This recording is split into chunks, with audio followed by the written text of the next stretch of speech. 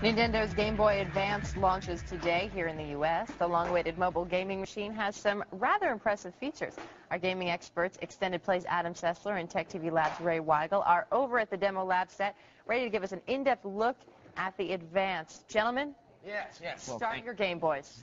All right, we've started. Well, today is the day where handheld gaming has taken another leap forward with the Game Boy Advance. This is from Nintendo, and, well, Ray was quite impressed with it and gave it 5 out of 5 in his demo. I may ask about the feelings, but how would you go ahead and first give your... Yeah, I looked at it all weekend, talked with all Adam's cronies on Extended Play, and we decided to give it 5 out of 5 stars. Now, take a look at this. The old Game Boy, if you can see this, the old Game Boy was an 8-bit processor. This new one has a 32-bit processor in it, which means that in my hands now, I'm basically holding a Super Nintendo Entertainment System, which used to be a big console, but they've taken all that technology and shrunk it down into your hands.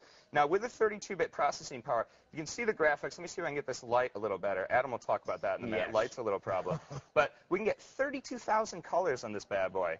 The Game Boy Color, 56 colors. And the resolution on this is 240 by 160 pixels, where the Game Boy Color was only 160 by 140.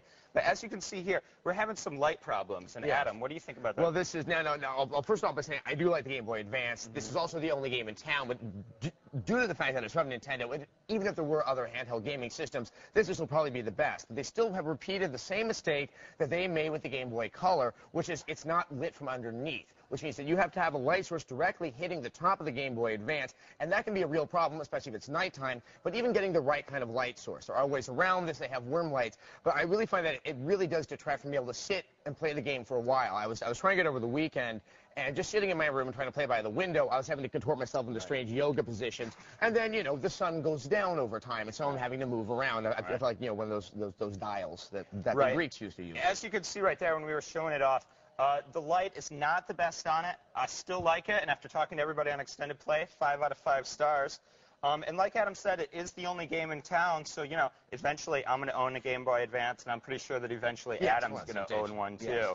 So we do like it, but the lighting is a little shady. You might need to get an extra light for it. Yes, I would say so. And once again, there's quite a few games out. Many of these games are games that have been used before on the Super Nintendo system, and that was considered the golden era of gaming. So there are some great games, so maybe we'll see some more innovative stuff in the future. Yeah, great. Thanks a lot.